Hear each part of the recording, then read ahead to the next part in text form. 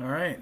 Welcome to today, the little talk, the video log, I guess, January 2nd, 2022.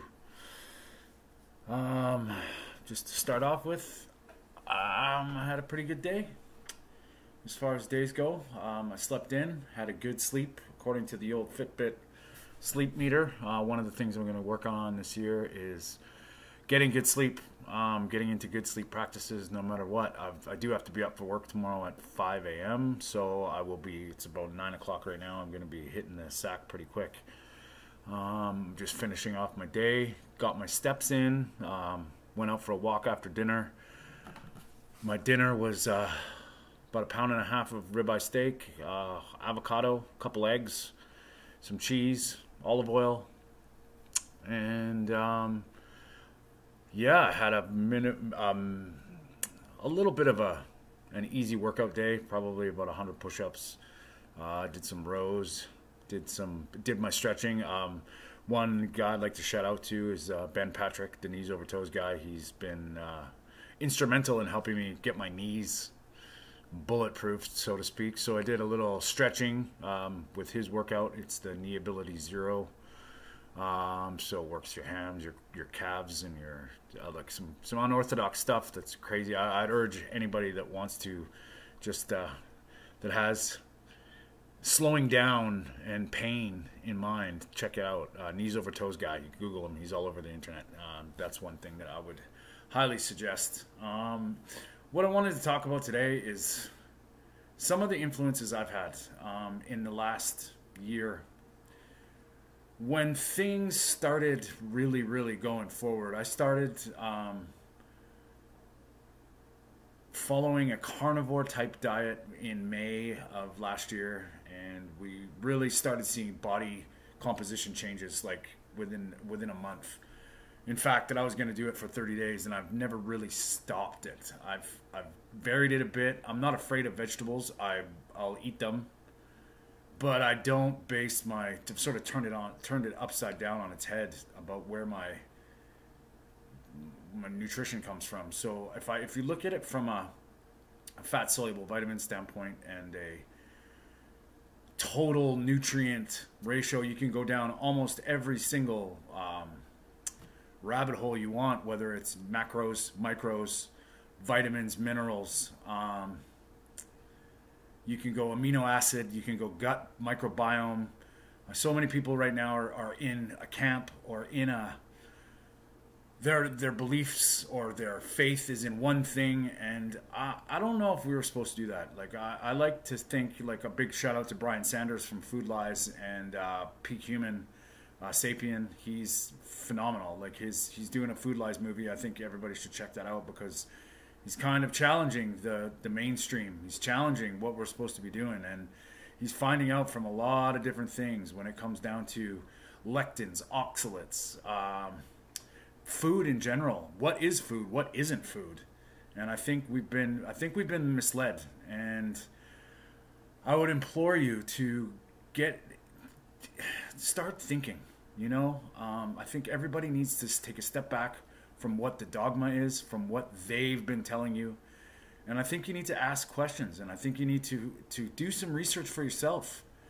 I mean, anybody that says that, research belongs to the professionals or the industry that it's in, you're kind of missing the point. I mean, if you trust somebody, you trust them. But when there's things that you find out that you don't trust, and you start asking questions, but they won't let you answer them, that scares me from all levels. And I'm not just talking about a situation in the world right now. I'm talking about everything from, if you have a problem with cholesterol, get some different opinions. So there's people out there that do not think LDL cholesterol is a significant, let alone potential marker for heart disease. I mean, these are the questions I had because I was I guess you could call it, Dave Feldman, another guy that you might want to check it out. He's a citizen scientist, a software engineer who has like gone crazy researching cholesterol over the last few years, doing experiments on himself.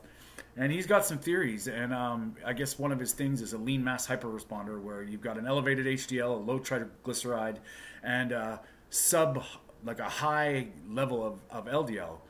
And that LDL used as a marker would usually scare the shit out of doctors, scare the shit out of you into thinking that, you're on your way to a heart attack tomorrow.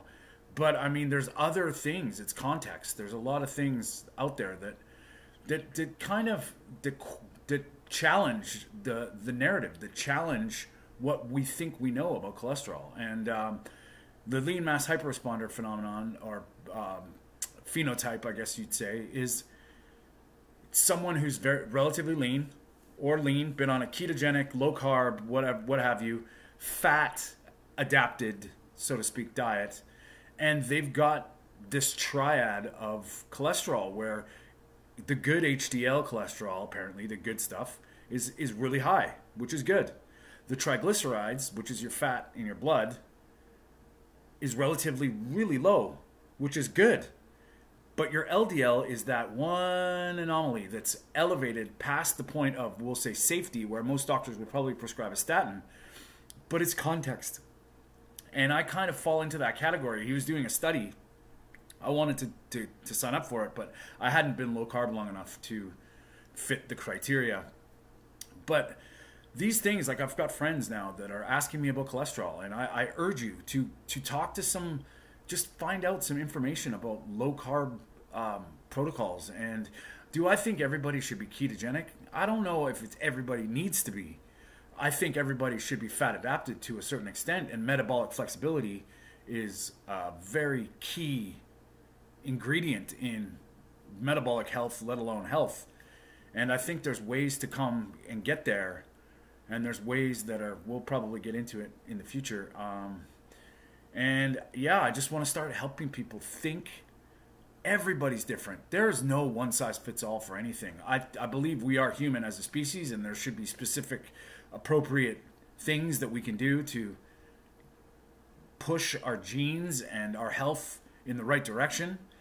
And then there's the mitigating factors that, maybe to everybody it's not as severe. I mean, if you have good glucose control, it's arguable to say that carbohydrates are bad in the first place. Mind you, when you look at it from the microbiome, gut digestion side of things, there's an argument there about how much, and do we even really need grains and seeds, maybe even nuts. So you've got so many different things going on, whether you try paleo, whether you try plant-based, whether you try carnivore, whether you try keto. There's rules to those stupid diets. And the Mediterranean diet, what does that mean? There's so many countries in the Mediterranean. I mean, there's, I would say it's based around extra virgin olive oil, which could be good. I believe it should be, it probably is good for you. But, it comes down to the good fats, bad fats. I mean, I think there's some commonalities with, like, simple carbohydrates and bad fat together, donuts, so to speak, is probably not good. And it's not good to get your calories from that. I mean, you need to be getting your calories from, if you look at it, another guy that if you hear this and you want to get into this stuff, Sean Stevenson, the Model Health Show, is another guy that is phenomenal about breaking down why. And it basically comes down to this: you are what you eat. Now, if your Kraft Dinner, Ritz crackers, and getting Mr. Noodles and Campbell's soup for your nutrition, you might have to take a step back and look at it that, I believe that what nature or God intended is a lot different than what we're being sold and what we're being told. So I think if you can try and get to as whole, natural food as possible, and of course there's other branches to the tree, like you might be sensitive to some vegetables, you might be sensitive to some fruits, you might be sensitive to some things that are in certain foods and ingredients. But, for the most part, I think if you're metabolically healthy, which it's pretty easy to see, look down. If you've got a gut, or if you're, holding some extra pounds, you might have metabolic syndrome, and you might need to see how well you're absorbing, digesting, and utilizing the nutrients that you're putting in there. Just because you're eating it doesn't mean you're absorbing it, doesn't mean you're getting it, doesn't mean it's bioavailable. And you can talk all day long about the gut microbiome and probiotics, but, you need to cultivate a good environment. And I think it starts with the basics. Like, you need good gut health. And in order to achieve that, you have to look at your severity of possible harm. So bone broth to somebody might not be good because their gut isn't able to handle it. I know there's arguments all over the board about histamine responses and some allergy problems, but you're healing your gut. You are what you eat. So everything that you put into your body, if it's building or structural, tissue, blood, this protein, you need it, and you need good source protein, and a lot of it. What's the best amount? We don't know. No one does. They can guess. What's different for a bodybuilder compared to someone who just wants to stay relatively lean and have a good musculature and good solid muscles will be completely different than someone that needs to lose, 40, 50 pounds. So I think it's context, and what I've been learning, reading about, there's people out there that'll help you. Dr. Ken Berry, amazing. Dr. Rob Sivas, the Carb Addiction Doc. Check his stuff out. He's no bullshit. He'll say that quite a bit. And these doctors are all against the grain, but they're getting results. And I think there's something to be said about anecdotal evidence, and I think there's something to be said about seeing what works for you, coming into your own ness, so to speak, intuition, knowing when to eat, what to eat. And it's open for debate, and you are your own best client, and experiment. Become your own experiment. Figure this stuff out, because it's amazing when you cut out bread, or you cut out sugar, or you cut out bread and sugar, or you cut out grains. Things start changing. Things start happening for the good. And you'll notice. And you know what? Hey, if you don't notice anything, incorporate them back in. You might be one of the people that doesn't affect. But, when we look at disease and everything skyrocketing, obesity, I never heard of celiac disease when I was a kid. I never heard of, there was maybe a couple hyperactive kids, but this ADHD, the stuff, there is something going on that is making us sicker. And it has to do with our environment, our lifestyle, what we're putting in our bodies, and what they're giving to us, whether it's plastics or tap water. I mean, there's extremes to everything, but I think trying to narrow it down and making some good choices. Try something for 30 days. Stop something for 30 days. Stop eating sugar. Stop eating added sugar. Whether you cut out cereal is another whole ball game. Cut out dairy. See what happens. You might find that's that food sensitivity that you've been. I was lactose intolerant. I'm not lactose intolerant anymore. I don't know how this happened, but I don't know whether I established a good microbiome. I don't know whether my gut health got stronger. But all I know is I'm metabolically flexible. I mean, I can eat carbohydrates and not get hunger cravings. I fast every day from. Well, I don't know if it's even fasting, calling it. I don't eat before noon, let alone 2 o'clock usually around, would be my first meal. And then I usually have a big protein dense dinner with, tonight I had, like I said, 2 ribeyes, some mushrooms, a little bit of shallot, some butter, an avocado, cheese, excuse me. So find your own way, and you can do it. Exercise is one thing, but just getting out and moving, getting up, use it or lose it. It's simple. Go for a walk. Anytime you think that you're bored, do something physical, push-ups, anything that starts stimulating yourself. I'm about to have my second cold shower of the year. I'm going to keep continuing to do that. And yeah, I'll record these videos. I don't want to make it too long.